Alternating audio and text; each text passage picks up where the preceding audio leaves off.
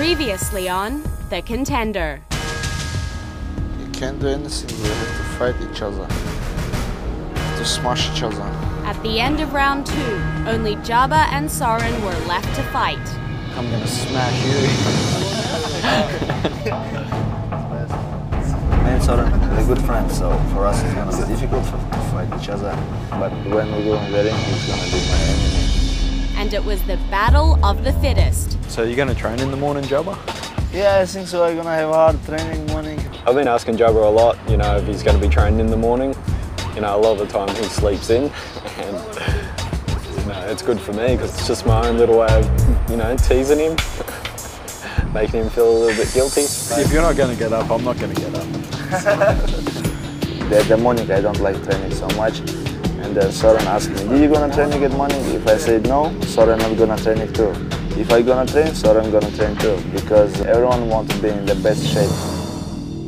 At training, both fighters kept a close watch. I'm a little bit nervous. Jabba's a good fighter, and he's very short, and he is quick. I'm going to be watching out from his wild sort of hook punches. I don't want to get hit by that at all. Soren is good with elbows and he's tall. It's gonna be difficult for me to fight with him.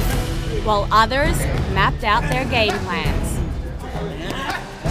ผมเล็งช้อนได้เห็นแล้วว่าเขาก็มีดีครับแล้วก็น่ากลัวก็เพราะนี่แหละครับที่ผมต้องซ้อมมวยมากขึ้นดีแล้วก็ดีขึ้น When it came time to face off, Jabba and Soren brought their A game.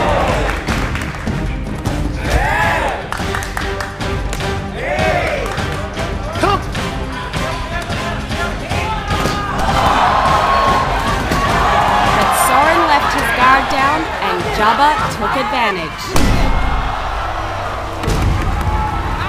causing the biggest knockout of the competition.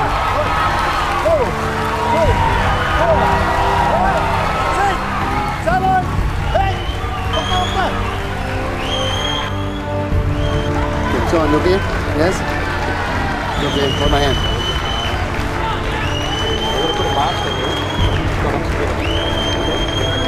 Just stay a little bit rest, okay?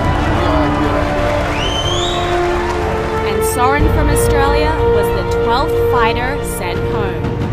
Only 4 fighters remain. 2 will fight tonight. The winner stays and the loser goes home.